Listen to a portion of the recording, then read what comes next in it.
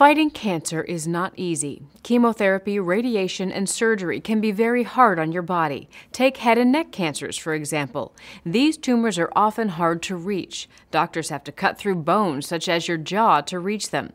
But now, doctors at Mayo Clinic are using robots to access these cancers through your mouth, leaving face bones intact.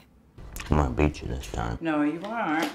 Roger Combs may be having a tough time beating his wife Gloria at a game of gin rummy. How do you like that? I don't like to lose. Okay. But he's winning a much tougher battle, a fight against cancer that formed at the base of his tongue. I didn't feel badly. I had some difficulty in swallowing.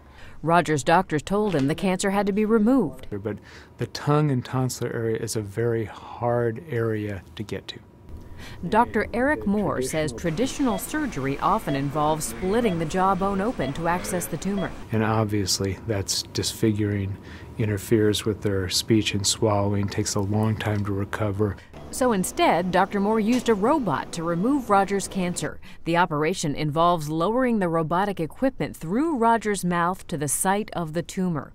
While seated at the control panel, Dr. Moore then guides the robot as it removes the cancer without damaging surrounding structures. After Roger healed from the operation, he went through radiation and chemotherapy, both of which were not easy. We've had some ups and downs, as you might suspect.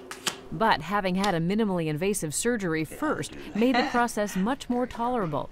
Now, about 8 months after surgery, Roger continues to win his fight against cancer. You did it. For more information about robotic surgery or head and neck cancers, visit mayoclinic.com. For Medical Edge, I'm Vivian Williams.